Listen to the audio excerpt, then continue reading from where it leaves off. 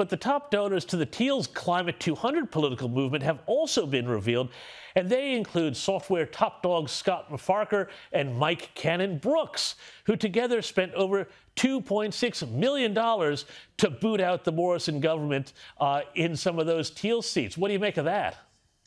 Look, I mean, I just think it's a new front, isn't it? I mean, it's a new way of doing elections, and that is dressing up what look to be independents as left-wing candidates, and we're seeing that across the board, and it's been used very effectively.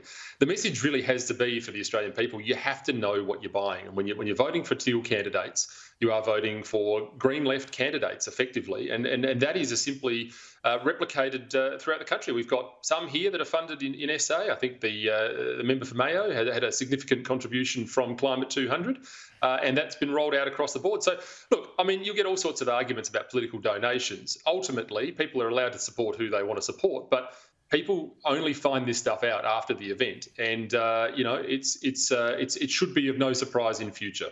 Wouldn't it be great if there was some sort of real-time donations reporting system where week by week through the campaign we could see who was giving all this money out?